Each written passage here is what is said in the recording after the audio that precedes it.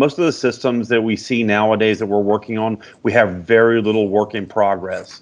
A lot of it is just in time, so that we're producing complex products with lots of variables, different colors, different sizes. We're not producing 1,000 of anything anymore. We're producing 1 or 2 of these and 5 of those. So we're constantly changing. So with a system like this, we're able to be very dynamic and move with the products. I just wanted to start with kind of an overall entry into a storage system and how we get to this point. As David mentioned, we got to the point with this customer where we're sizing an IntelliStore and figuring out what is going to work best for them. And in this case, we want to look at a couple different things. We want to look at the customer's current material levels. That's thicknesses of material, colors of material, sizes of material, and pair that up with what their production looks like on a day-to-day basis, right?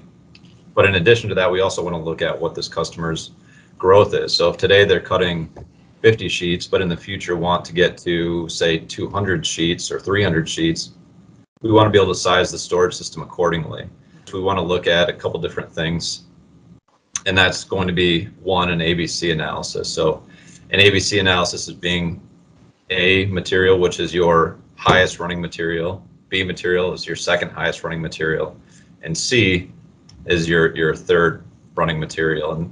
And so that is what we're trying to accomplish, is basically keeping ourselves from sorting within the system as much as possible so that we're not taking away from our valuable production time on a day-to-day basis. Within the system, you can see, we've sized this system based on this customer's particular inventory levels and also what their production looks like. We also have placed an in-feed station here and an in-feed/out-feed station here so that we can also out-feed rainbow stacks of material to an exterior machine in order to pick up on additional production capability.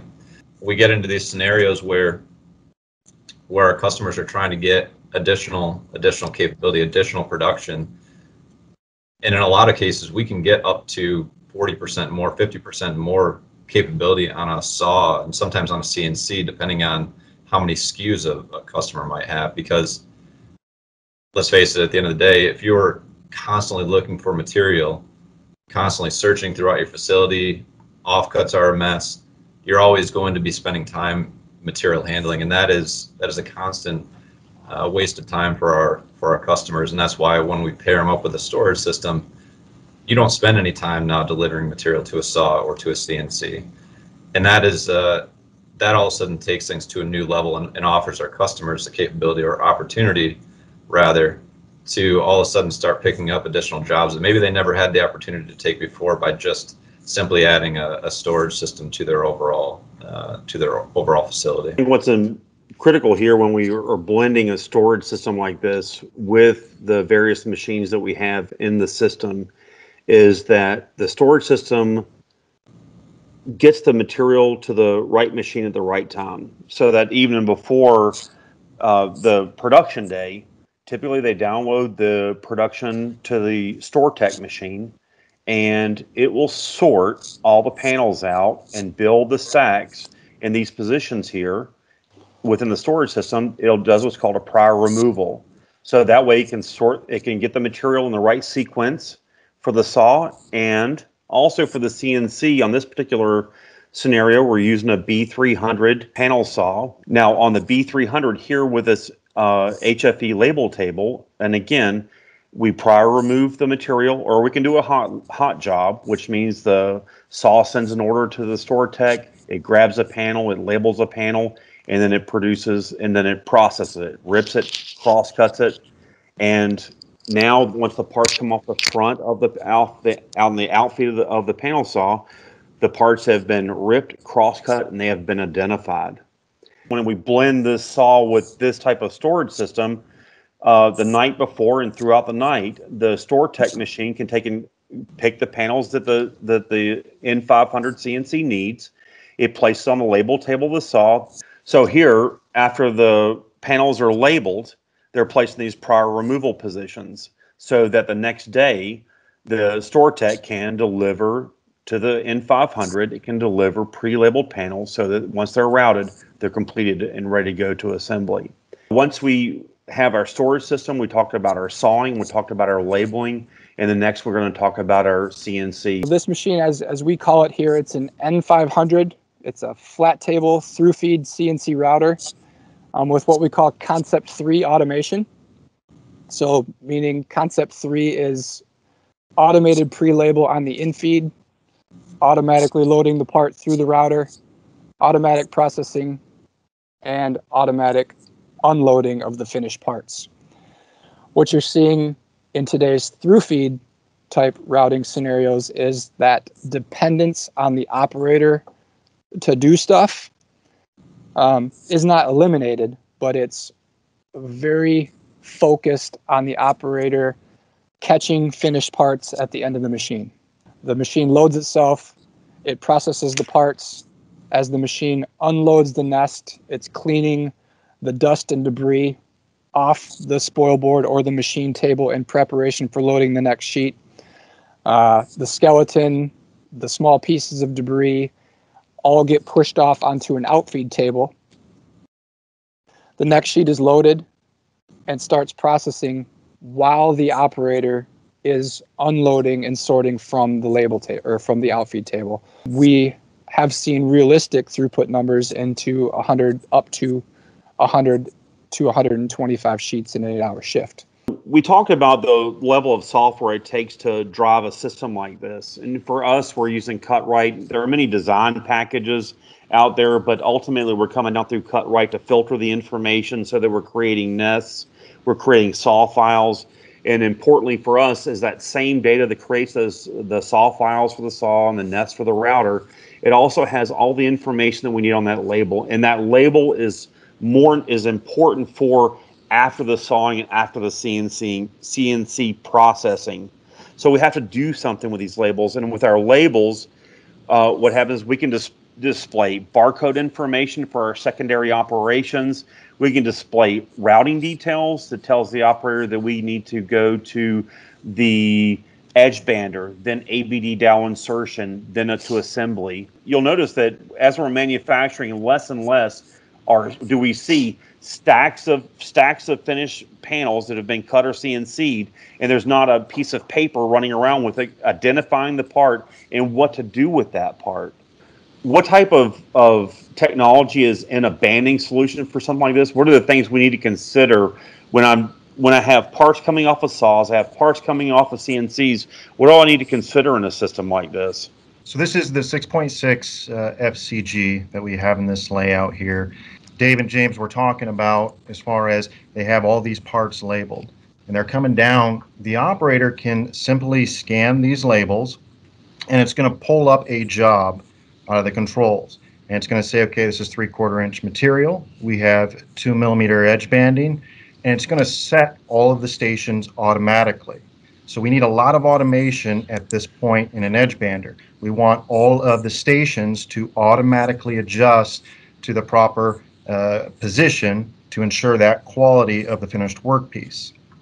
Some of the automation that you'll find in these edge banders is going to be the infeed fence will automatically adjust. The top pressure belt will automatically come down. And we're using a belt in this particular edge bander, and that's just to optimal clamping or holding of the workpiece. The in-trim station, we're going to index either straight or bevel, and this is all decided through that label as we pull up that program. Corner rounding. We have 2 different radii in this configuration. Are we going to use 1.3? Are we going to use 3 millimeter? The fine trim, we have up to about 4 different radii. 2 profile, so we'll call it like a 1.3 and a 3 mil, a bevel, and a flush. And then in the profile scrape, when we want to get that nice finish there, we have 2 different radii that we can choose from there. Again, all of this is done through scan of that label, or as the operator just pulls from the control. It's all going to be positioned for him. We want the operator to stay out of the hood of the edge bander. This configuration has capabilities of processing EVA, PUR, and AirTag. With that, we will process the parts through the system, and we want it now returned back to us. And we're going to use the LoopTech 300 in this layout. The parts are going to come down an air table. It's going to be like a tilt air table. It's going to be gently pushed down the air table and come down a conveyor belt to the operator. This whole time we're using gravity. So now we need to lift that back up for the operator so he's not bending over. So at the end of the conveyor belt, we will have a pneumatic lift air table that will position upward back to that normal working height for the operator. And then after this, we will pass through, for a second, third pass if need be, or we go on to the next position. If you are a dowel constructor, typically you're going to have a drill and dowel insertion machine in the process here. It's really common for us in the industry on the solutions provider side to look at how fast can we drill one hole and how fast can we insert one dowel. As we talked about on the saws with the IntelliGuide in the direction and the guidance that the machine provides the operator, put the part in this way. If you put it in that way, it's wrong. That technology has made its way into a machine as simple as a DrillTech series drill and dowel machine.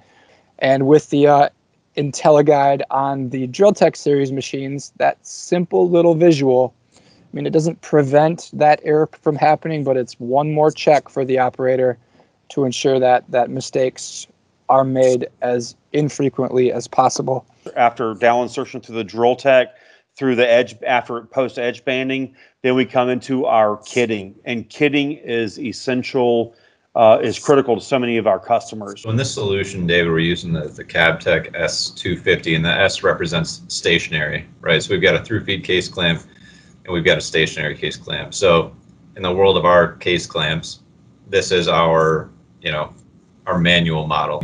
We're scanning out these parts. We're taking them essentially to our assembly area right in front of the clamp.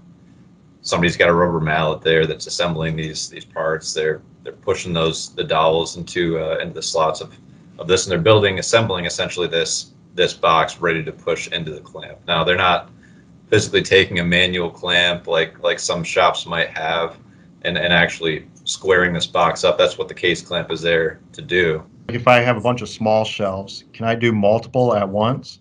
Yeah, really good question. So that's actually, when I talk about the customer that does 500 cabinets a day, they're doing that on occasion where they're stacking 3-4 cabinets or boxes into that at the same time, because they can do that, right? They're all the same size. And so as those arms come together, they're not racking anything because they're each acting as their own base to push against, right? The same thing the case clamp is doing. So it allows us to get more production out that way, as long as you've got the right amount of assemblers upstream to keep up with that kind of pace. The same software that we use for kitting is expandable to where here in the hardware area, they can scan one of the labels of the box that they're producing, especially if you're varying your component, different colors, different shapes, different jobs, is constantly changing coming down the line. Then what they can do is scan those labels, come up on the display. It'll give them a list and a picture of what hinges to use, what drawer pulls to use, what drawer slots to use. A lot of them are changed up with, and any other information can be passed down. So through this process, we're able to do the final touch-ups, the final assembly. Then we come off the end of that conveyor line, whether it's driven or gravity. We're able to go directly onto. Here would be a great place for a schmaltz lift. I see that a vacuum type lift on a jib or a pivoting arm. We can pick those assemblies up, place them down onto a pallet, build that pallet up, shrink wrap it, and it's ready to go out the door.